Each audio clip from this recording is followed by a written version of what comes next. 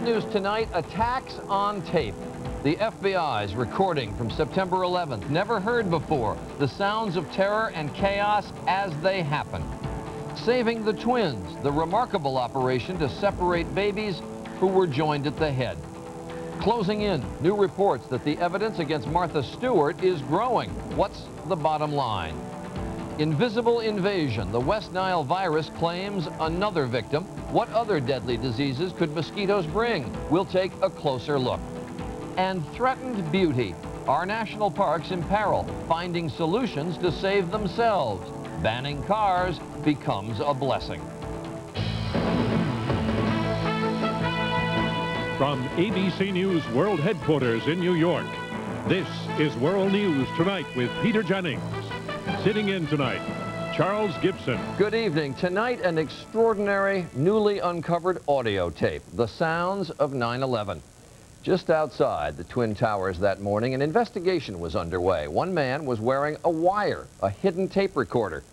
What he recorded was hardly what he intended. The pictures of that day have such tremendous impact, so did the sounds. ABC's John Miller is joining us tonight. John? Well, Charlie, as we all well know, the attack on the Twin Towers was well documented on videotape, most of it taken from a great distance away. But now, through a very odd set of circumstances, an audio tape has emerged that chronicles the events at Ground Zero that morning. It is a chilling soundtrack.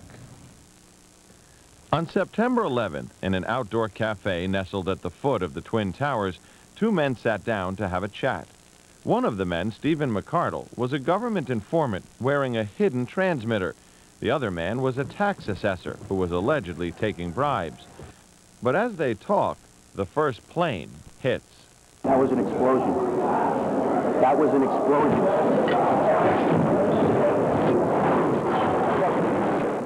The tape was uncovered by New York Daily News reporter Greg Smith.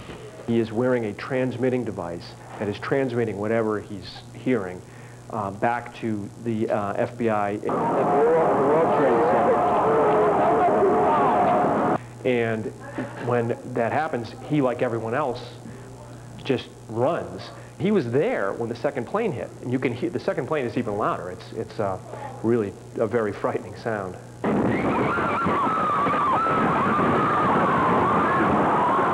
You also hear the voices of firefighters and the voices of cops. He captures this, I don't know, it just bewilderment that people are feeling.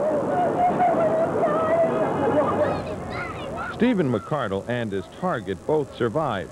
The two FBI agents who were monitoring McCardle's tape had to run for their lives, even as their recorder continued to pick up the sounds.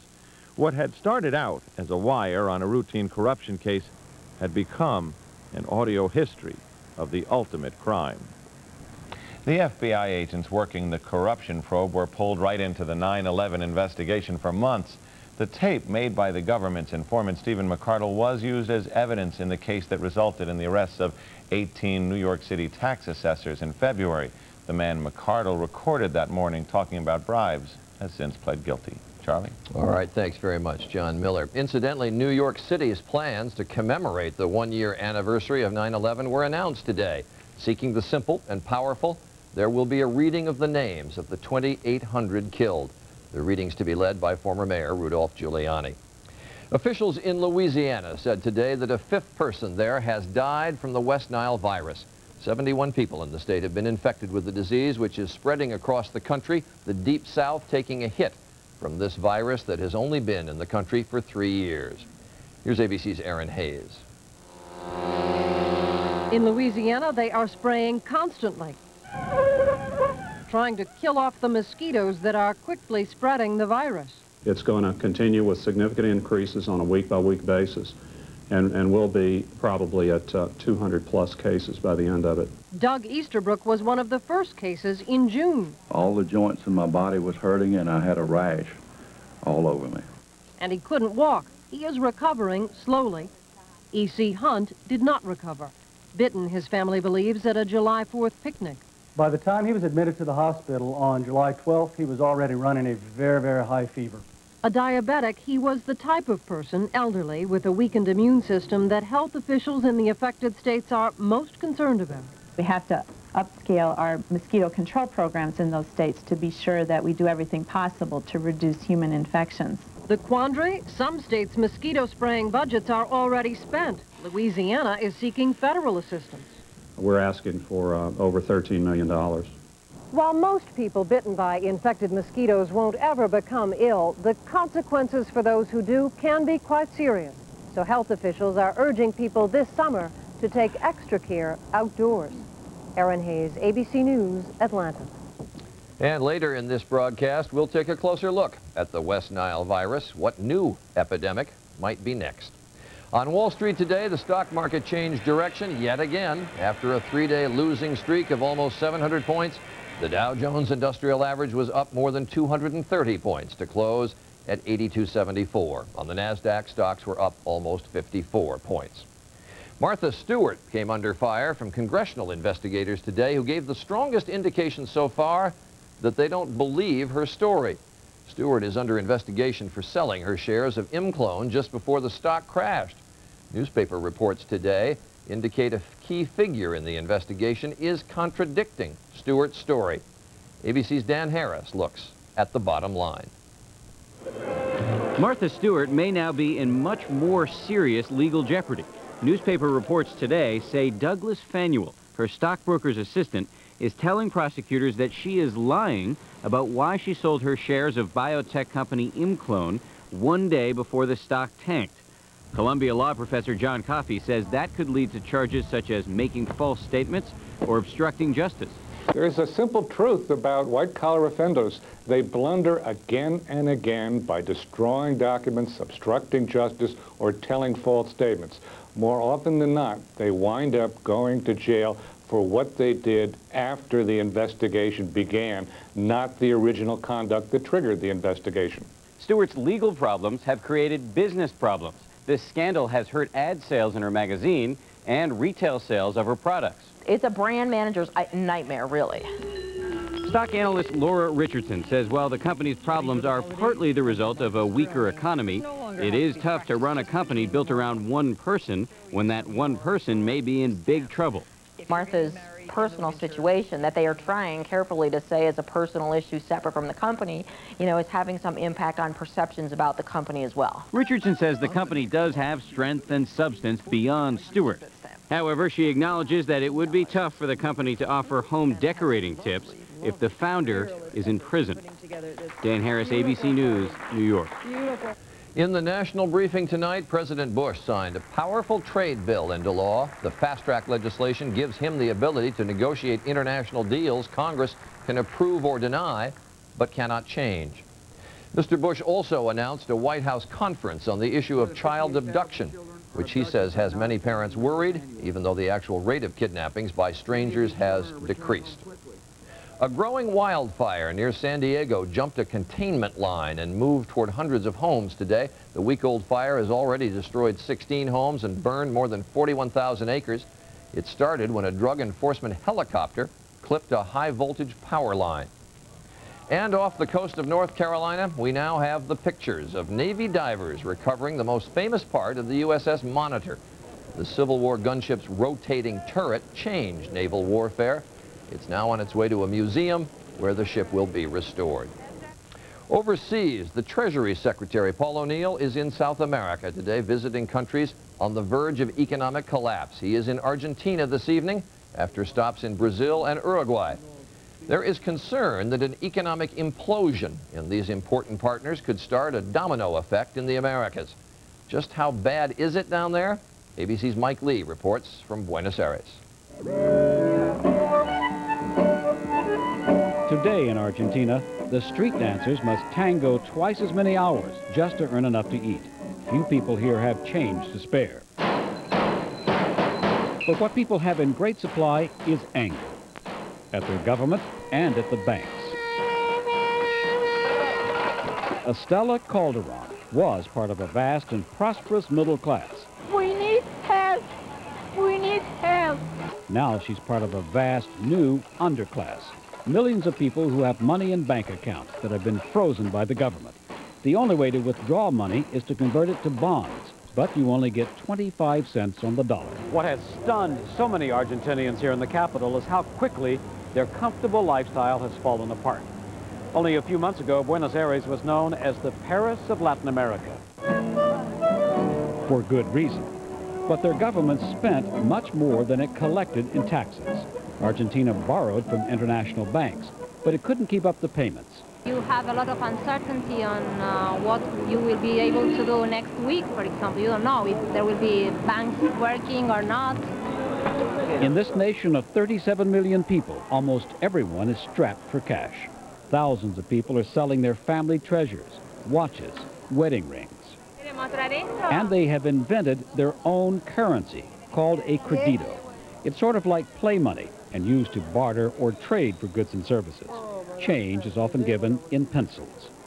So, for example, this laid-off sales executive trades her homemade baby clothes for 10 créditos. She gives 3 créditos to an out-of-work computer analyst for the pizzas he makes at home. Strictly speaking, none of this is legal, but it's one way for desperate people here to keep going as the South American money crisis deepens. Mike Lee, ABC News, Buenos Aires. 2 other items in the overseas briefing tonight. FBI agents searched the site of the bombing at Hebrew University in Jerusalem to help investigate the attack that killed 7 people last week, including 5 Americans. They're trying to identify which members of the group Hamas organized the bombing. In the capital of Indonesia, police fired water cannons into a crowd of protesters who are demanding democratic reforms. They're calling for army generals to be removed from Indonesia's parliament. When we come back, a medical miracle. A 20-hour surgery frees twin babies joined at the skull. Insects are carrying more deadly foreign diseases deeper into America. We'll take a closer look at the new and spreading dangers. And threatened beauty. New solutions for the problems that are crushing America's national parks. This is World News Tonight with Peter Jennings. Brought to you by Total Cereals.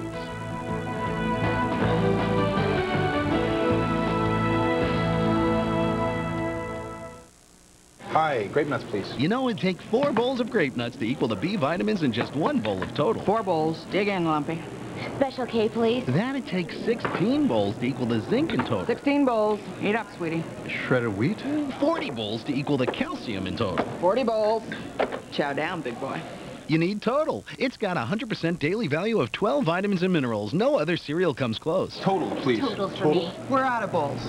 Total Raisin Bran. What are you getting for breakfast? Plastic holds the promise of a better world, taking medicine to new heights and giving our lives greater comfort. It puts the answers in our hands and hope in our hearts. Plastics make it possible. Body pain? Back pain? Introducing new Bare Back and Body. It's Bare Aspirin plus a special pain relief enhancer to relieve sore backs and soothe aching muscles fast. New Bare Back and Body. Get moving again pain-free. When Ann and Mike began looking for their dream home, someone else was there to help make it a reality. While Ann took virtual tours on Realtor.com, someone was there to check comparable listings. While Mike was searching for their homeowner's policy, someone was there to preview houses as they came on the market. And when Ann and Mike found their dream, someone else was there to make sure it didn't slip away. Work with someone who worked with you. We're realtors. Real estate is our life. Mom takes Metamucil. I never will. That's what you think. I found a better way to take my fiber. New Benefiber. Unlike Metamucil, it won't get thick and gritty. It's taste-free, too. Mom can have her Metamucil. That's what you think. New Benefiber makes taking fiber easier. Fighting pain's not the same after the Icy Hot Patch. I'll put it on, and the pain's gone. Oh! The Icy Hot Patch's concentrated relief goes on Icy to dull the pain. Gets hot to relax it away for hours of relief. It's still working. The Icy Hot Patch. Pain has met its match. Could something you don't have in your body actually make you fat? Tomorrow, the stunning new discovery that helped one family shed hundreds of pounds on Good Morning America tomorrow. It is not often you will see dozens of doctors crying and cheering in an operating room. But that was the scene in Los Angeles after medical teams finished separating those conjoined twins. Until this morning, the 2 young girls had been joined at the head, One of the twins had to go back into surgery this afternoon. She is out now, and as ABC's Judy Muller reports, there is elation that things have gone as well as they have. The twin sisters who were born with fused skulls were placed in separate beds today for the first time. Maria Teresa and Maria de Jesus were separated early this morning. By the end of the surgery, people were laughing, people were cheering, people were crying, and everyone had goosebumps on.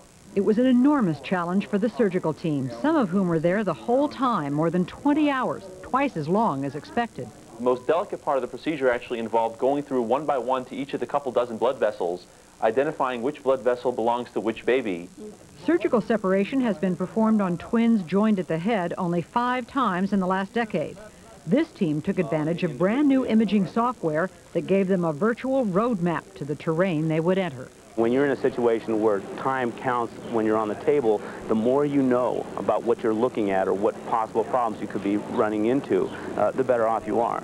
When Maria Teresa was taken back into the operating room this morning to reduce swelling under the skull, it was a reminder that their condition is still very fragile. This is very complicated surgery, and until we get past several days, it'll be life-threatening for both of them. Even so, doctors are optimistic for the Guatemalan twins. Good news to the people back home who have been following the story closely. Pure joy. These little Maritas, these little children are the children of Guatemala. The next few days will be critical, but these girls are already seeing their world from a whole new perspective. Judy Muller, ABC News, Los Angeles. A long way to go, but so far, so good. Amazing. Chick Hearn, the legendary play-by-play announcer for the Los Angeles Lakers, has died. He suffered a head injury during a fall Friday night, never recovered. During his 4-decade career, Hearn made the terms slam dunk and air ball common phrases. Paxton down the middle, Paxton all the way, lays it up, slam dunk. I love it. We loved him. He was 85 years old. Next on the broadcast, we'll take a closer look at the new menace of mosquitoes, the potential to carry diseases that make the West Nile virus look mild. To register for notification of breaking news throughout the day, visit the News Alert page at abcnews.com. French roast. Chef Ming Tsai is attempting to name over 30 Millstone premium coffees by taste alone. Espresso Mezzo, Swiss chocolate, almond, Cafe Midnight. Organic Aztec Star, and Sky. Millstone has so many exquisite coffees, from light and mild to dark and bold. There's one that's right for you. Colombian Supremo, with a hint of jelly donut. Millstone. Taste what's out there. Goodbye, mop and pail. Hello, pledge. Grab it wet. This is wet. How easy is that? It's a lot easier than my mop and bucket. Don't have to get on my hands and knees. And they come out very wet. Grab it. Pledge Grab It Wet cleans, and you'll know it. You could see how much it's cleaning my floor. This is my new bucket, and this is my new mop. Pledge Grab It Wet. I like to know that it's clean. Look at how easily that spot came up. Because it's clean, I feel good. Pledge Grab It Wet floor wipes. S.C. Johnson, a family company. It can go in the garbage. Thinking about Nexium, today's purple pill? Good, but don't just think about Nexium. Talk to your doctor about it. Find out if Nexium is right for you. Nexium, it's today's purple pill. There's hot summer savings going on now at your hometown Brand Source store. Shop today and save on name brand appliances, electronics, home furnishings, and mattresses. There are hundreds of Brand Source stores across America for your shopping convenience. For the best service, selection, and value, go to the source. Brand Source. Get hot summer savings for a limited time at your area Brand Source store. Your neighborhood appliance, electronics, and home furnishings expert. When my doctor said Zocor was right for me, I stayed with it. Ask your doctor if Zocor could work for you. Zocor. Be there. Yes, let's stay together. Morning, Joe. New haircut? No. New shoes? No. Hey, Joe. You been working out? No. Hey, Joe. Shave your mustache? Nope. You sure that's not a new haircut? Yes. Did you just get back from vacation? No. Did you get a promotion? No. Did I? No. No. What's different? He finally asked his doctor about Viagra. Ready to ask your doctor about Viagra for the first time? Find out if a free sample is right for you. To learn more, visit Viagra.com. Ask your doctor and see the difference. Tomorrow, your favorite national monument may be in danger, but this time the government may be to blame. The decisions that could change everything. Watch World News Tonight. Aaron Hayes reported earlier in this broadcast on the rapid spread of the West Nile virus. It arrived in this country but 3 years ago, and now this year alone has been found in animals and birds in 34 states, including 4 states where people got sick. It is carried by mosquitoes, and infectious disease experts worry if mosquitoes can so quickly spread West Nile, what other diseases might they carry and spread next? Here's ABC's John McKenzie with a closer look. They are already widespread in the U.S. Mosquitoes capable of carrying infectious diseases such as malaria, yellow fever, and dengue fever. The appearance of West Nile virus in New York City and its rapid spread, at least throughout the eastern United States, certainly serves as a wake-up call. It demonstrates that pathogens like this are able to become established here and rapidly become major public health problems. And the risk of other mosquito-borne diseases emerging here is growing. The reason? Rising temperatures. They're producing milder winters and allowing infected mosquitoes to survive longer.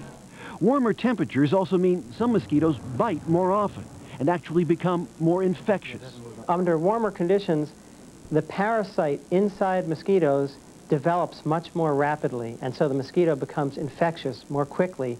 Very important for epidemic spread of disease. Increasing travel. More people today are traveling to and from many parts of Africa and South America, where yellow fever, dengue, and malaria are all on the rise, increasing the risk of carrying diseases into the U.S. Another problem, an inadequate public health system. The West Nile outbreak revealed serious lapses in mosquito surveillance. While the system has improved, there are no tests to rapidly recognize many of these other diseases. Before the spread of the West Nile virus in the U.S., diseases such as malaria and yellow fever were considered exotic or foreign, but not anymore. Now they and the mosquitoes that spread them are considered real threats to America's public health. John McKenzie, ABC News, New York. And you can find out what's happening in your state with West Nile virus at our website, abcnews.com. And later this evening on Nightline, how you can protect yourself. When we come back, the national parks in peril. One park's solution to overcrowding? Make it harder to get to. Even with osteoarthritis, these arms still have a way with the ladies. These legs hardly miss a beat. And these hands. Oh, these hands haven't lost their touch. Celebrate their Celebrex. Just one Celebrex lasts 24 hours and provides powerful arthritis pain relief that is non-narcotic. People with aspirin-sensitive asthma or allergic reactions due to aspirin or other arthritis medicines or certain drugs called sulfonamide should not take Celebrex. In rare cases, serious stomach problems such as bleeding can occur without warning. Tell your doctor if you have kidney or liver problems. Ask your doctor if prescription Celebrex is right for you. Celebrex, the #1 doctor-prescribed arthritis brand. Who was the first American woman in space? Joseph.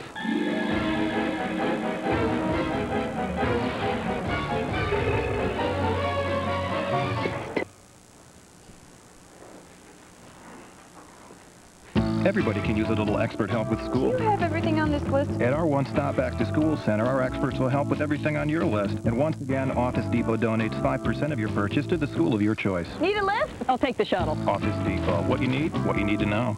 This is the matchup we've been waiting for, the KG veteran versus the fast-rising newcomer. I hear the way this rookie uses bill pay from Bank of America is really something. Look at the way the veteran stuffs that envelope, John. That is really old school. Well, the rookie's in total control out there. He's deciding what bills he wants to pay and when. Uh-oh. The money he's put aside to pay his bills is in one of his other accounts. Hold on. He's transferring money from his savings into his checking account right from his desktop. What a strategy! We've got ourselves a new champion.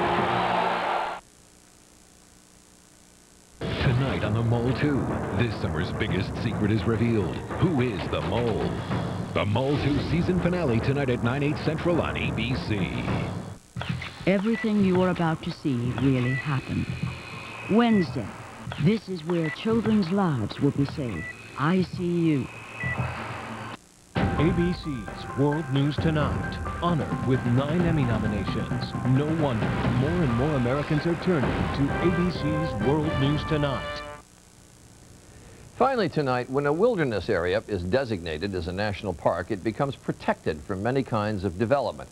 But it attracts many new visitors who can become a danger in their own right. This is a part of our series, Threatened Beauty, and ABC's Bill Redeker reports tonight from the oldest national park in Utah. Hiking through Utah's majestic Zion National Park can be a spiritual experience. I think that's the part that I love the most, the silence. It wasn't always so.